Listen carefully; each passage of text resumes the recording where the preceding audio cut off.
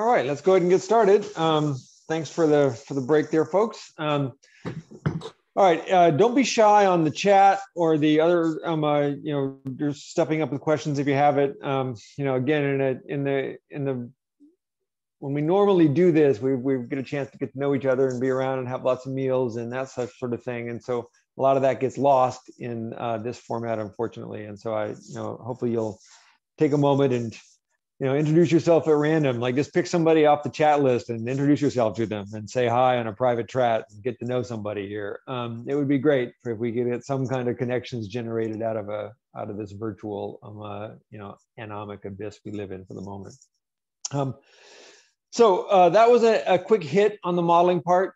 David Hunter, just to give you a preview, he'll be speaking tomorrow on a new version of Ergams. Well, not a new version of Ergams, but a new element in Ergam that has always been there, but it's been hard to use, which is on bipartite Ergams. So we talked at the very beginning and today about these models, this way of thinking about networks of persons to groups. And so oftentimes the traditional way of analyzing those networks in sociology has been to, it's called project them. So you look at the people connected through groups, but you could just model the exact object of people's ties to groups and groups members and directly in the same way that I just described now. It's just that the row and column effects end up taking very different characters depending on if the row is a person or a group, for example, on the column. And so it's a nice way to think about some of those things. So anyway, he's going to talk about that in he and his collaborator, Cassie, if I remember right. Right? No. Anyway, back in. All right. What I'm going to do now is talk a little bit about simulation modeling. Simulation modeling is a pretty standard way of dealing with things in social networks and health. And those of you who had a chance to see the full presentation, there are lots of reasons why we simulate data. And if you think about it for a minute, what a simulation is, like we're just gonna make some shit up, right? So we're gonna make up our data, which on the one hand seems like a crazy thing to do. Why would you do that? If you care about a question, go collect data on it. But it ends up, of course, being the case that that's just not feasible most of the time or much of the time. And so oftentimes you want to simulate data in order to do a better job of trying to explain the world than your data you have at hand can do. Broadly, so I give it here a set of ways of thinking of this, but broadly, we tend to do it either because the data we have at hand is incomplete, either because there's some operation on the data we'd like to do that we couldn't do otherwise, like seed a disease and see where it goes, right? You can't do that for ethical reasons. And you certainly don't have the data to do it in hand. Or because you just can't collect data on the whole thing. So if I want to know how a disease is going to spread through a city, I'm rarely going to have individual data on each person in an entire city to know where they go and who they bump into. So being able to figure that out is just incomplete data. And so there's a bunch of reasons why we can't do an analysis on observed data that has to do with the incompleteness of our data, either because of ethical or data collection issues. And then there's another type of a way of thinking about why we simulate, which is because we're interested in a theoretical question and we want a way to take a really complex theory and see how the elements of those theories interact to create some emergent property that we might not otherwise have. And so I like to think about this in this simple kind of two-dimensional space, which is that you can think about simulations as being theory-based versus data-based. And so a theory-based simulation is one in which I might understand a social process, like a peer influence process. And a data-based one is where I've observed some set of data that I want to fit my model to some degree. And so you can often interpolate between them. And we have a lot of really simple models that are down here at the theory-based end that are deliberately turned into toys. That is, the idea with a pure theory-based model is that I really want to understand some very narrow theoretical element. And I don't care so much like how it might play out in the real world exactly. I'm not trying to predict what's going to happen tomorrow with the model.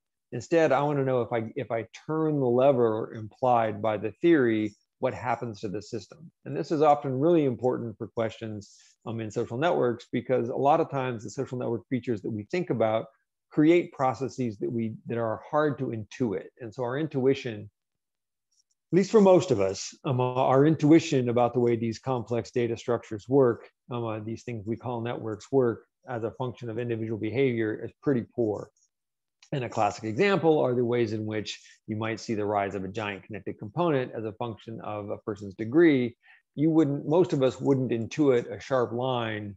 We would expect that the size of the connected component would increase linearly with the number of nodes in the net, or the number of edges in the network. And it turns out it doesn't at all. It has this really funky shape where it's nothing, nothing, nothing, nothing, and then everything. And so those kinds of elements in a network, we never see a network that's purely random, but understanding that on a purely random graph helps us build intuition that wouldn't otherwise be there. And so that's what I mean by theory-based versus database. And then this illustration versus toy, this illustration toy versus realism prediction model idea is that sometimes we are generating these models because what we want to do is just play with an idea on the real world. And we might actually take real world data and apply a really simple simulation model. And so it's an illustration in that sense. We're not trying to predict who's going to vote a certain way. On the other end, we might be really interested, because we're policymakers, in why one neighborhood is going to get diseases more often than another neighborhood. So what is it about being in this neighborhood? Or I want to allocate resources for vaccines or something.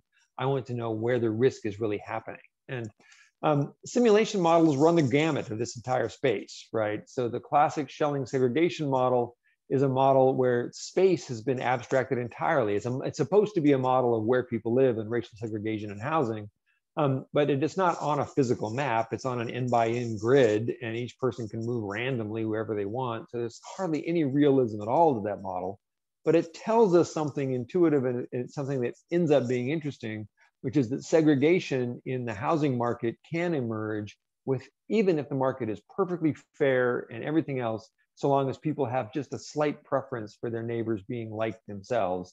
You get overwhelming segregation in the model because of a spillover effect. And so that kind of intuition comes out of the model, even though it's completely divorced from reality. On the flip side, to the far extreme of that, would be something like, there's a famous model called CoreSim, which was developed in the late 80s and early 90s, the first iteration. I think they're up to CoreSim 4, CoreSim 5 now, which was developed to support the Social Security Administration to figure out how many old people would need Social Security in 10 years from the date of the model. And the argument was that simple linear regression projection models were insufficient to capture the kind of feedback processes of kids having kids and caring for their folks and quitting, retiring, and so forth, that are built into real world behavior. And so if we had a really tight prediction model based on a series of linked equations grounded in real data that we would align with the last 20 years, we could predict the next 10 years. And so these kinds of models, these really, really detailed data prediction models, are focused on really on prediction and not on understanding. And so the CoreSim model includes dental records. I mean, not because they care about dental records, but it turns out that it helps the prediction of who's going to need disability funding later. And so these kinds of things can get really, really down in the weeds, and they're not meant to generate understanding, they're meant to generate prediction. So that's just the field that they're. I set the wider talk up around three kinds of things that happen in any simulation. So any simulation has an environment, it has agents, and it has rules. And the environment is the setting within which agents act, which includes other agents. And it's where agents draw the input and where they usually put their output. And it can range from everything from an actual map, so a neighborhood block group, if you're doing a disease simulation in a city, to an abstraction, which would be like an n-by-n grid or a random graph or something like that. Your agents are usually the thing agents are your actors in the model. They usually, for sociologists and social behavior and health folks, represent people, but they need not. They can be animals, they can be buildings, they can be whatever you think they might be. On whatever is relevant for the action in your theory, those are your agents. And your agents need not be of one type. You can have, people and animals in the same simulation, for example, if you're looking at parasite transfer or something. The thing about agents is that agents do stuff. And when I say agents do stuff in silico, what it means is they take something out of their environment, they process it, and they put something back in their environment. What they take from the environment and what they put in the environment becomes an input and an output for the next agent. So agents are interdependent in this sense. And that's when it's most interesting. It is possible to write an agent-based model where I pull from the environment, do something with it, put something out from the environment, and it has no effect on any other agent in the model. If you do that, you should just do a linear regression because there's no point in doing all the setup work that comes from it. And so when agent-based models are interesting is when there's some feedback process where the output from one agent becomes the input for the next agent and vice versa, and usually reciprocal. And so those kinds of feedback loops that happen in a simulation process get captured in ways that are just really difficult to capture in any other kind of generalized model. So if you have an environment and you have agents, then they're doing stuff. Well, what are they doing? Well, what they're doing is based on the rules you write. And there are two kinds of rules you typically write for a simulation. There are agent rules, that is the things the agents do with their inputs that generate a new output. And so it could be as simple as I look around, that's the input. I see whether or not the number of neighbors that are like me are above my threshold. If they're not, I move to somewhere else, right? So that would be a very simple rule for a Schelling segregation model. Agent-based rules could be everything from something really simple like that to really detailed things about how they react to a particular kind of input that they get from their neighbors. So it could be, if you're trying to simulate family dynamics, it might be that a kid cries under a certain situation and yells under another situation, and you have a really detailed set of rules about when kids yell versus get angry versus get sad. And that model then changes the way in which parents react to the things the kids do. So you can write these things as detailed as you want. A second class of rules people often forget about, but you're going to spend a lot of time writing them if you write these models, are global processing rules. And so global processing rules govern how the simulation as a whole runs.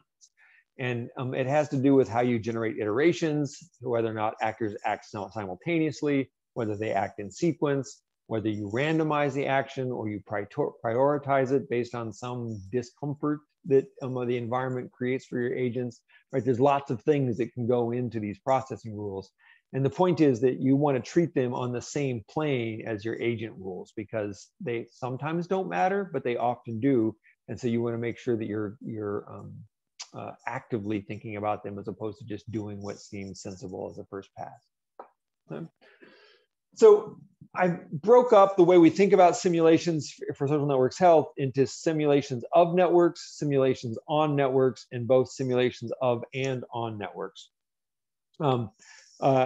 I'm just giving you an example here of arguably and I go through the presentation, a whole bunch of different ones. And if you're interested in those details, I'm happy to talk about them. But the classic simulation for social networks and health is a diffusion simulation. And so a diffusion simulation for a disease tries to replicate a susceptible infective or a susceptible infective recovered kind of situation.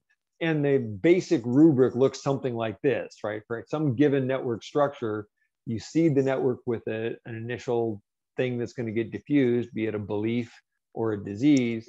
And for as long as there are discordant pairs, that as long as some people have the belief and other people don't, then you do the next thing, right? You have some transmission rule, and then once everyone's infected, you have some kind of recovery rule. And then you just iterate this thing over and over again until you get to some stopping point you want. And I just wanted to use this as a way to illustrate like these four elements, right? So you have the environment is the population of actors linked by network ties. The agents are represented by people who could be infected. The agent rule, if it's a disease simulation, is whatever biology governs recovery and whatever biology governs transmission. And the general processes rule are probably serial spread. That is that it's the case that I spread and then you get it, right? And so that's the way you might think about it. Simulations on networks, you can think about that generating diffusion across lots of things. That's what this is an example of. Note that the beauty about simulation on networks is that you don't have to simulate a single thing on a network. You can simulate competing things. So it might be that I'm simulating flu and I'm simulating protective behavior against getting the flu simultaneously. And what you want to see is whether or not one beats the other out, or under what conditions one beats the other out, so that you could help generate better policies for promoting flu prevention. And in this case, this is a really fun simulation because the contact network is actually spatially governed. So people bump into people next to them, and that's how they spread the flu. And they also see people who are engaged in protective activities like mask wearing or taking Tamiflu or these kinds of things. We've done a lot of these simulations where you do both generate the network and generate a process on the network. In this case, it was an attempt to answer a very detailed, realistic question using real data, but we didn't have complete network data. So we wanted to know, is it possible for a heterosexual outbreak of HIV in Shanghai to get, to a worrisome size? But there's no way we could collect network data on all of Shanghai, right? So instead, what we had was an ego network sample of people in each of these settings, and a separate sample of commercial sex workers. And that gave us enough information to talk about, to simulate networks based on the mixing matrices, which you see here, and based on the degree distributions segregated by age. That allowed us to then simulate from this a network of people who are connected. And it turns out in this network that commercial sex workers are incredibly important. That's where the volume came from to create enough connectivity to even get a largest connected component.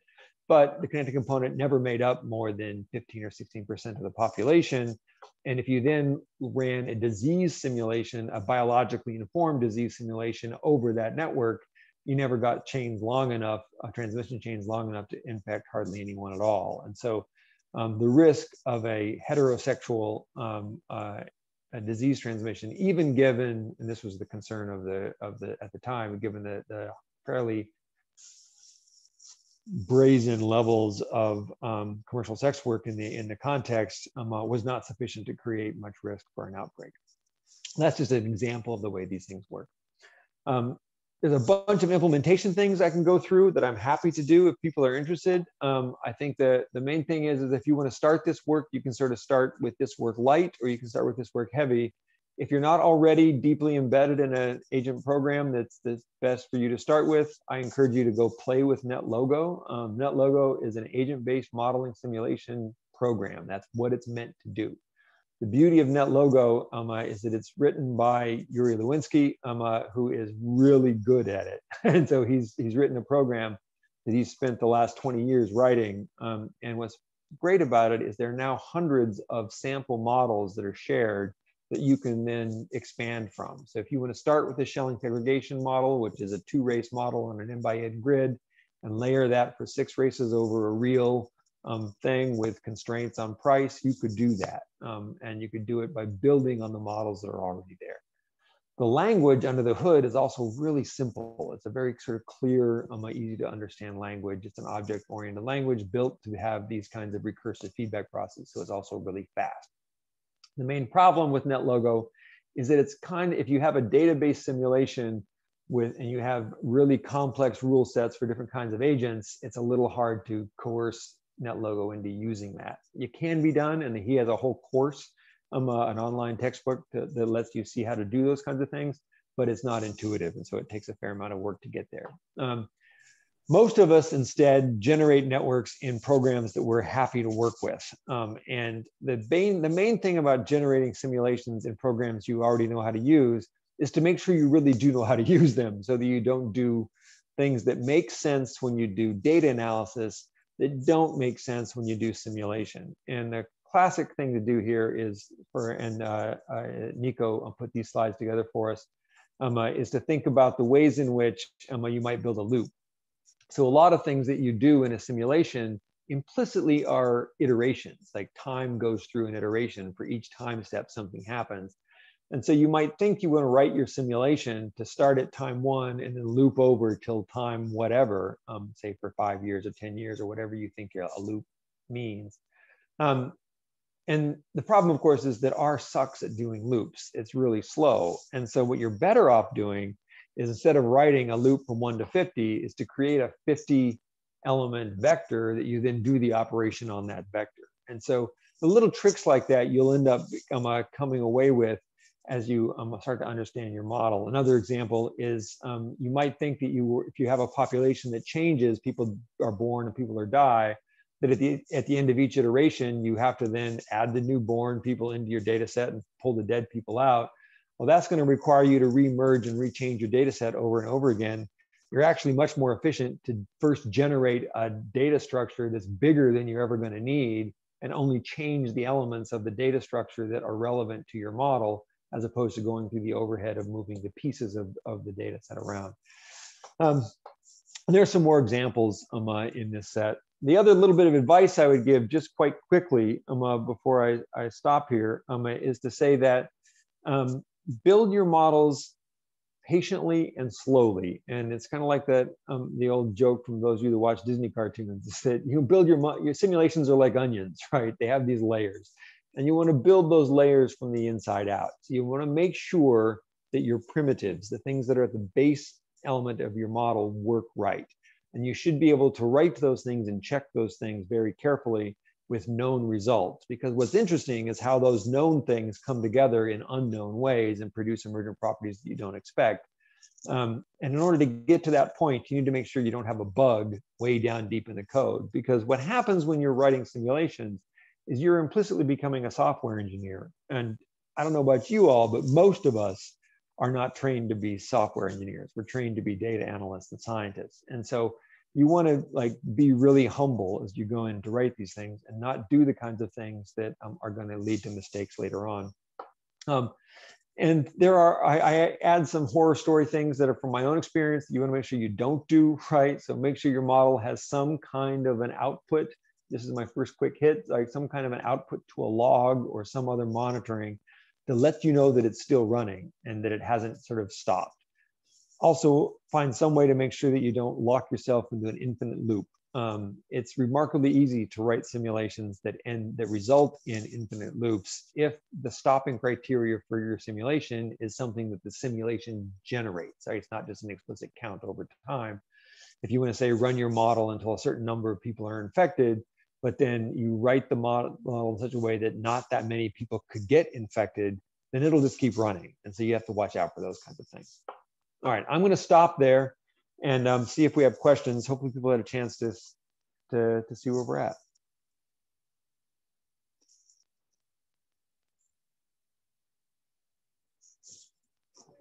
Any questions or thoughts that came up in the chat, or thoughts on these kind of models in general?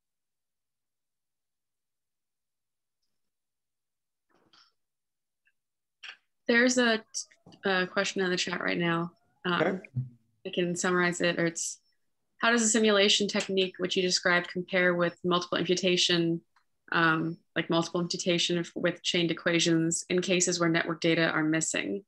Can multiple imputation be used for network data? What are other approaches to best address missing network data? That's a great question. We're going to have a session on missing data tomorrow at 12:45, based on some work that Jeff Smith, John Morgan, and myself have done. So that we'll answer that question directly later. Most of these simulations differ from, the quick answer is that they differ from imputation models in that the goal is not to build a substrate that is based just on the covariant structure of your data, but instead to have a feedback process with rules. Now, the way they are the same is that when you take a set of ego networks, for example, and then simulate from that a global network, the rule really is essentially repeat the pattern you observed in your sample. And so in that sense, it is just like multiple imputation, and the analysis part is very similar. And so, for example, in the Shanghai example, what we did is we simulate the network or impute the network from the observed data. The reason I'm a little bit leery to use the word impute is that we've imputed so much wider than the world we have in front of us, right? So we've actually not just taking relations that are missing amongst the data we have, we've instead created a whole new class of nodes that we never sampled. And so, but in that sense, you're exactly right. We then create one instance of that, run a simulation over, re-simulate a version of the data and do it again. The main difference with classic multiple imputation In classical multiple imputation, you do a very small number of replicates. And so you'll do 4 or 5 replicates of your, your standard multidimensional database, and then run a regression 5 or 6 times, and then average those coefficients, because they're all going to be pretty close to each other. And that's because from a standard missing data standpoint, you're missing, single-digit percentiles of your sets. For network data, when I'm starting with a sample of 500 commercial sex workers, and then generating a network with 5,000 commercial sex workers, it's a very different order of magnitude issue, and the ways in which these things could differ is really dramatic. So you want to do a lot more iterations. And so in the I think we ended up generating something like 1,000 different versions of our network, and then ran the simulation like 1,000 times over it. Now, it might be a bit exaggerated because it's been many years since I've gone back and looked at that, but it's that kind of an order of difference. As opposed to doing 2 or 3 different imputations, you typically generate thousands of draws from your distribution, and then run your process many, many times over each of those distributions. Does that help answer the question? And again, like I said, we'll do missing data specifically tomorrow. Good, thank you. Any other substantive questions or thoughts on when you might use simulations? I'm going to be completely honest with you. I love doing simulations for social network analysis, because it's the kind of thing that really lets you get at a social process. If I want to understand diffusion, and I want to know why it is that why is it that African Americans get COVID more often than whites? And so the question could be about where they live, about who they interact with, about how they engage with the health service. Well, I can simulate that in ways that are really difficult to get data on, particularly in real time. If I want to know whether or not I'd be better off, closing the border versus closing certain airports, simulations are great places to put that. It really does provide a nice, fun way to help think about things in ways that you can't do with real data. Any other questions or thoughts on this?